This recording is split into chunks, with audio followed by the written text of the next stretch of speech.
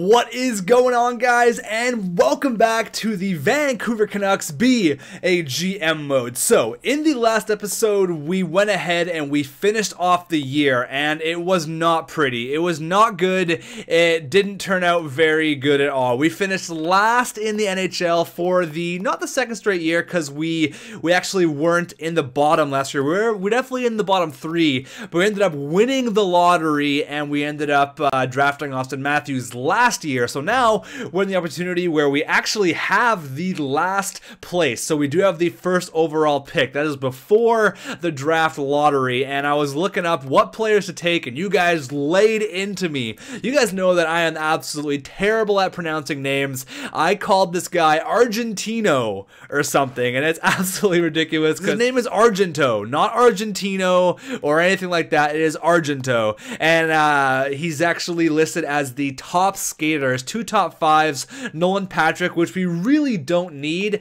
but we do need a defenseman. And this guy brings up a decent comment. He says, xTech, if you have the first overall pick, you should definitely draft Argento. If you have the second or third, you need to get the highest right winger available because you need someone to play with Austin Matthews. So that player would be Keith Cope, who is a 19-year-old playmaker, or it would be Jack Webb. So there's some players available. There's a Russian right there, Ty Ronning right there. I think that's actually Cliff Ronning's kid.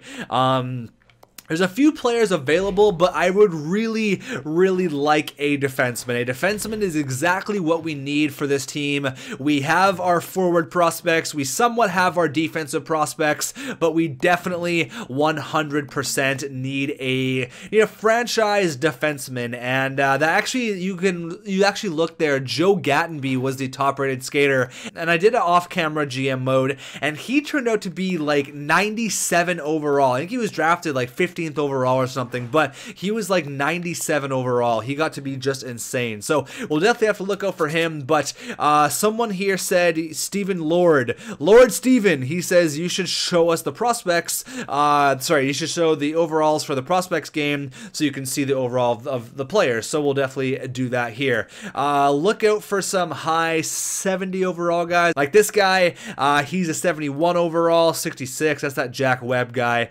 Anyone else here? Charlie Roy. That's Argento. That's the 65 overall two-way defenseman. Honestly, I think we're going to end up drafting him. O'Donnell, this guy, no really high 70 overalls. Anyone here? 71. That's that Joe Gattenby. You see, he's 71 overall. That's why I'm hesitant to take Argento, because this guy, I know, I've seen him get to like 97. Oh, man. Okay, Nathan Noel is 73, so a lot of high overall players coming out of the draft. He looks like the highest. 73 is. Yeah, that guy's only 60 overall. That's another defenseman who's 5 overalls better than Argento. Like, Gattenby's 71. He's 6 overalls higher. Oh man, I'm not too sure about that. Goaltenders, Brendan Johnson might be the first overall pick. He could be really good. Legacy and Tremblay. So we pretty much know what we have to do going into the draft here. We're looking for a defenseman. Honestly, I really hope that we don't get knocked down to like 3rd or 4th or anything like that. Daniel Sedin actually called it quits. Here are your retirements really quickly before we go into the draft. Ginla, LeCavalier, Daniel Sedin, Scott Gomez, Camilleri. Some big names are calling it quits. Let's go all the way down here to Vancouver. I don't think anyone should retire. Yeah, no one's going to retire from the Canucks. And Ryan Miller and Roberto Luongo, 2 ex-Vancouver goaltenders, both calling it quits. So, the trading block, do we want to put anyone on there? Yannick Weber for sure. We're not going to put anyone else. Who are we going to put here? Darren Helm. I'm hesitant to put Helm on the trade block because this free agency could be really sick. You could have players like Tyler Johnson on there. He's an RFA this year. I was just looking it up. Look at Austin Matthews, now at 84 overall. Hampus Lindholm now at 88. We can put Markstrom on there. Markstrom, Weber, and that's probably going to be it. We could put like Prust on there. Hunter Shinkarik's probably NHL ready next year. Vasilevsky, no. Vertani. Yakupov's at 87 now. Look at that. He's only got 1 year left, so we can lock him up, hopefully for long term. But that's going to be it for the trade block. Let's hop into the draft, and we'll see what kind of spot we have here in the draft. Hopefully we don't get screwed over, and we lose the draft lottery to the Boston Bruins. Oh, no. Okay, game plan here. Oh, man, what do I do here? So if they take Argento, which the Bruins love screwing the Canucks over, we'll have to look at either trading down, trading to like the 5th overall spot to pick Joe Gattenby, because I think he's going to drop. He's listed as a top 10, so they'll probably take either the goalie or they'll take Argento, whatever their need is coming into the draft here. So hopefully they don't take Argento, but it's not the end of the world if they don't, because Joe Gattenby, I don't know, something tells me to go pick up that kid, because I seen him get to be like 97, but maybe that was just a fluke. I know every GM is different, but in 2 separate GM modes, he's a top 10 pick. So who are the Bruins gonna pick? They picked the goalie. Okay, they picked the goaltender. So we have a few choices here. Argento, who is the obviously top overall defenseman, 6'4", 200 pounds, two-way, good Canadian kid from Halifax. Or there's Joe Gattenby, who's a two-way defenseman. He's a year older than Argento. Joe Gattenby, two-way defenseman from Kelowna. Do I pick the BC boy, or do I go with the high overall skater? You know what I should do? I just had a thought here while I was trying to think here. I should get like a Skype call with like 10 of you guys from the comments, and if I have a GM question when I'm recording, I can hop on Skype and ask you guys, what should we do? And you guys can help me out, because I could really use my assistant GMs here. I could really use your guys' input here. But I'm gonna go with Argento because of the 4 green stars, but I think I'm gonna regret not taking Joe Gattenby. 73 overall out of the draft. Oh man, 73 as opposed to 65. That's something. That's something for sure. Joe Gattenby, oh man, look at his skate. He's got 95 agility right now. His defense isn't very good. His physical has actually 94 for the body checking. 99 slap shot power already, 20 years old. Puck control 88. Really? His puck skills is 5 green star. Did you see that? 5 green star for Joe Gattenby. Oh my god. Okay, let's compare that to Argento. Argento is, oh man, it's not that bad either. I think Argento is better scouted. That's why I think that Joe Gattenby, his draft ranking isn't up there. He's got really sick stats. Oh man, I really want to go with Joe Gattenby, but the comments, you guys are telling me to go with Argento.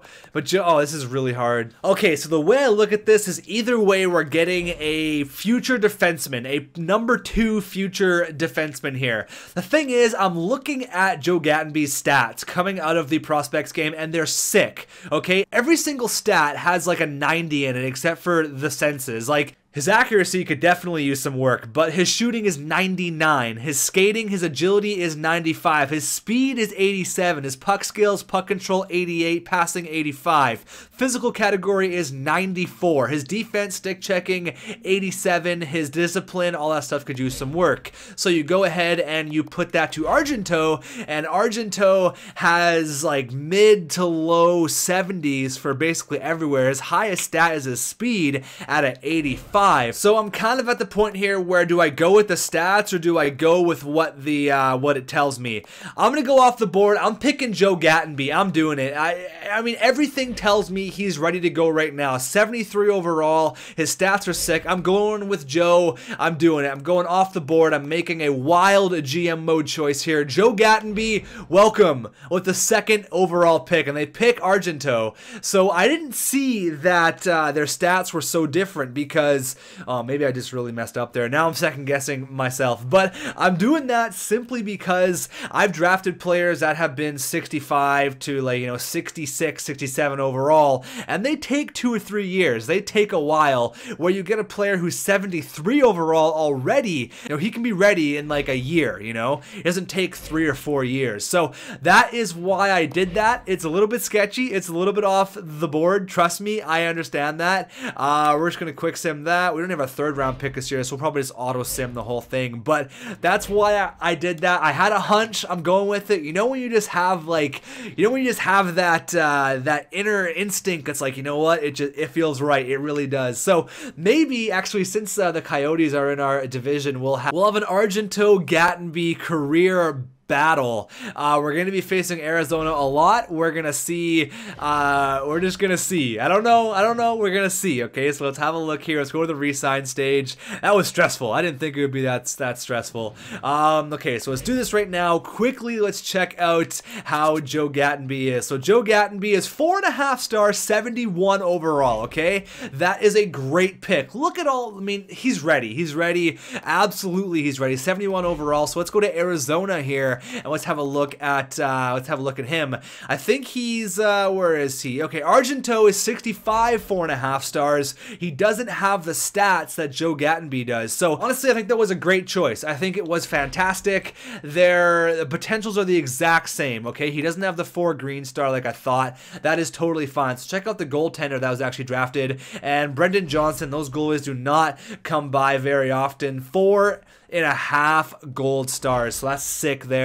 I want to see who took the rookie skater Nolan Patrick, so I actually forgot to check who it was, but let me have a look here around the NHL and we can see what he is looking like, because there's a lot of people who are telling me to go draft him as well, but I want to see what he's looking like. So let me just quickly find him here and then I will show you guys. Alright, so Nolan Patrick is 60 overall, but I think because he's so young, he's only 18, like he is fresh out of junior, like fresh out of junior. This kid is young.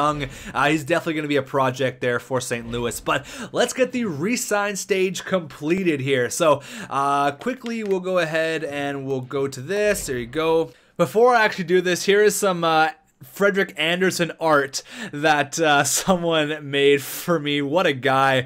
Fucking right, Nashville. That is actually hilarious. But thank you for that. Let's get the re-sign stage completed here, and then we'll hop into the free agency period, and we'll see what is available there. So Prust, we're just gonna cut our ties with Prust. Get out of here. Hamilton as well. Goodbye. Bertuzzo, not even worth my time. Lyndon Vey, he's a decent 4th liner. Maybe can play in the A this year. He wants a 2-way deal, so that's totally fine. C-Cash, my boy. C-Cash, yeah, we'll give you a 2-way deal as well, since you're only 80 overall. Andre Padan will tender you. Hutton will definitely give a contract to. He wants a 2-way as well, so if the NHL does not pan out, that's totally fine and for us. Yeah, so if we want to lock him up long term, it's going to be 6.1. How about a 5-year deal for $5 million bucks? Nail Yakupov making $5 million for the next 5 years. You'll be 28 once your contract's up. That's going to be a good deal for the both of us. So there you go, tender to you. Hunter Shinkaruk, definitely give a contract to. He can hopefully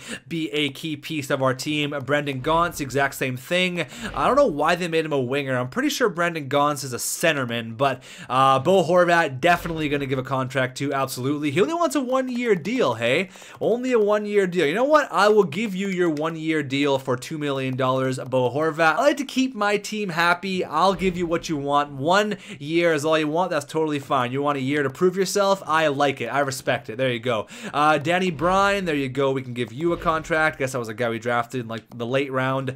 True. Alexander True. True. I think he's a Finn or from Denmark or something.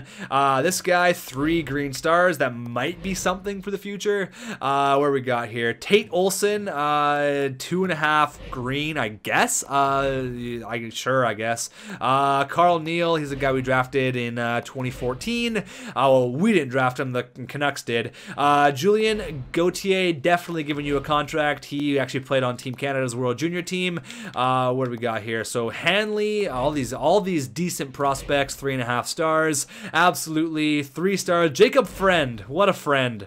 Jacob Friend, 3 star. I think we got him like the 7th round or something this year. 7th round, 181st overall. It's not bad, 64 overall. This guy we drafted last year, given contracts, for days and days and days. Joe Gattenby, there you go. I took a chance on him, and I think it paid off. Now, Dubois, we got to give a contract to Dubois. Look at the hair on that guy. What a guy. Goaltenders, we're not going to re-sign Jakob Markstrom, but we are going to re-sign Andrei Vasilevsky. He wants a 2-year deal at 1.3. That is even as hell for me. 2 years deal at 1.3. I will definitely take. We're not going to re-sign Markstrom. We're going to find a goalie in free agency. So we have some free agent needs. That is 100% sure. We need to get some wingers for sure. We're pretty good down the middle. We got Helm. We got Austin Matthews. We got Bo Horvat. So I'm thinking it's going to be Bo Horvat, Austin Matthews, Darren Helm for this year. That's just what I'm thinking.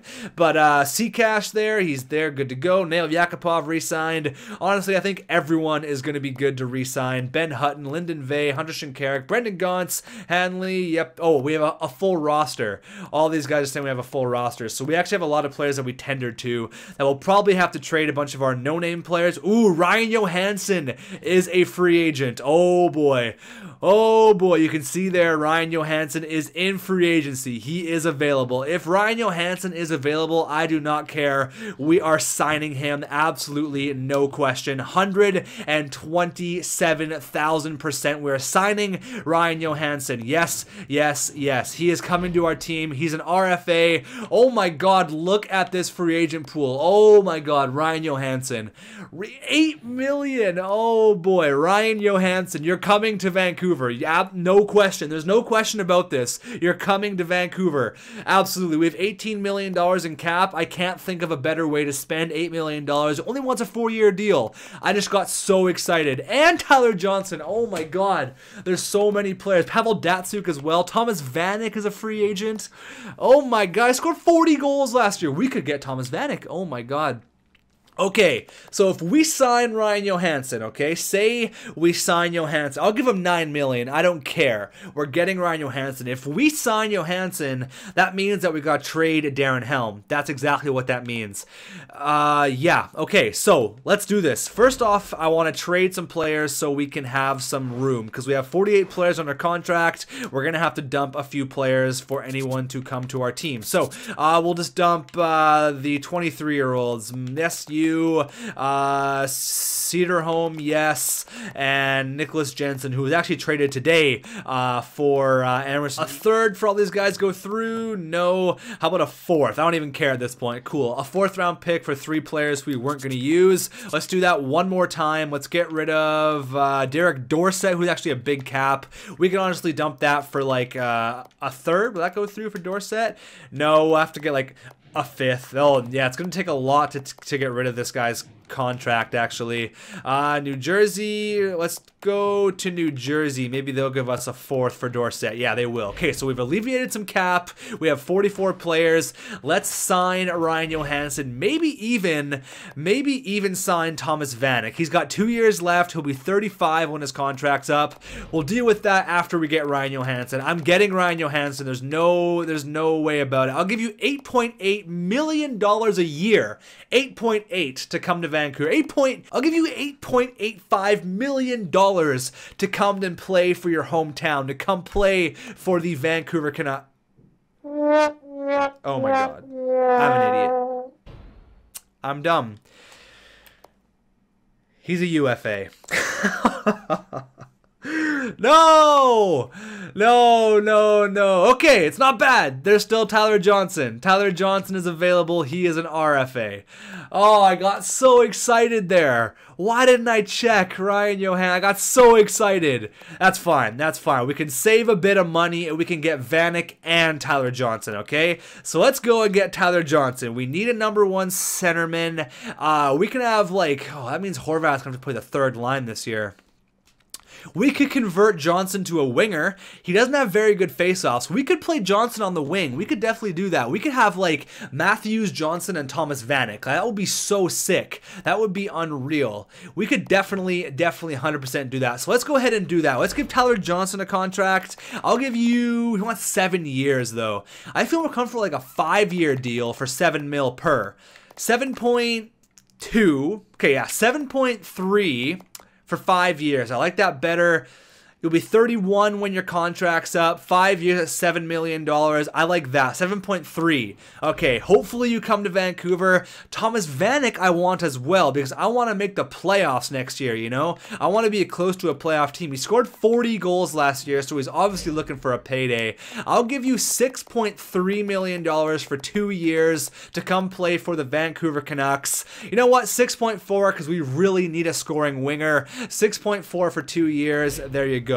Okay, so now we need a backup goalie. Okay, we're getting things done. Oh man, we need a starting goalie. We could get Ben Bishop. Oh boy. Oh, but he wants, oh my god, this could be a trade, this could be a free agency to remember. Why not go get Ben Bishop is my question. Why not? He wants 6.3, hold on, 6, 12, 13, 14, 15, that's enough money. Yeah, okay, we'll definitely have enough money to go get these guys, but we're gonna have like $3 or $4 million in cap afterwards, but why not go get Ben Bishop? Why not? There's no reason why we shouldn't go get Ben Bishop. We need a starting goalie. Vasilevsky is unproven. He's listed as a backup. I'm getting Ben Bishop as well. We're going all out in the free agency train here. I'll give you $6.9 million. The reason why I'm overpaying, and I know it's not ideal to overpay for these players, but the reason why I'm overpaying is because we're paying them to come to a struggling team. They're coming to a team that has finished last in the NHL 2 straight years. They're coming to a rebuilding team. That's not a appealing aspect to a big ticket free agent player. But if we can get those 3 players, my god, will I ever be happy. I'll give you an extra $10,000. That's how much I want you to come to Vancouver. Okay, so we made what we wanted. We didn't get Ryan Johansson, biggest disappointment ever, like ever. But I'm still concerned about us not having enough room. So I'm gonna go ahead and trade some more players, bunch of no-name guys, because I really want those 3 players. Okay, so we should be good. I just traded a bunch of players. Your dream rep has dropped. That's fine. So we just traded a bunch of players for picks. I'm waiting to see if these players are coming to Vancouver. We are pretty much gonna be the Vancouver Lightning, because we got Tyler Johnson, Andre Vasilevsky, and Ben Bishop. Hopefully, I'm really hoping these players come for the money, play for the money, come to Vancouver. Thomas Vanek is here. Ben Bishop is here, and Tyler Johnson, baby! We got them all. We got the 3 players that we wanted, and we still have $3.7 million remaining. Okay, this is nice. This is going to be a long episode. I don't even care. We're doing stuff. We're doing things. Okay, so how is this going to look right now? How is this going to look? We got a new starting goalie, a new first liner. We got a whole new first line. That is amazing. That is absolutely amazing. What a free agency. We went all out. We had money, and we spent it. Okay, so we have a problem now. We have a problem with our forwards. We have too many skaters. So my first line, we have Yakupov too. So we got Johnson, Yakupov, and Vanek. That could be our first line, okay? Our second line could be Horvat, Matthews, and Jannik Hansen. So we're gonna have to move someone to the wing. We could move Bo Horvat to the wing. He's got 82 faceoffs though. I would like to play Austin Matthews down the middle. Then we're going to go Horvat, Matthews, Hansen. Obviously, Matthews playing in the middle, Horvat playing to the wing. Horvat's still young. He could play on the wing. That could be sick. Okay, then we could have Killorn, Alexander Semin, and either, okay, or we could play Virtanen this year, because he's probably going to want to play in the NHL this year.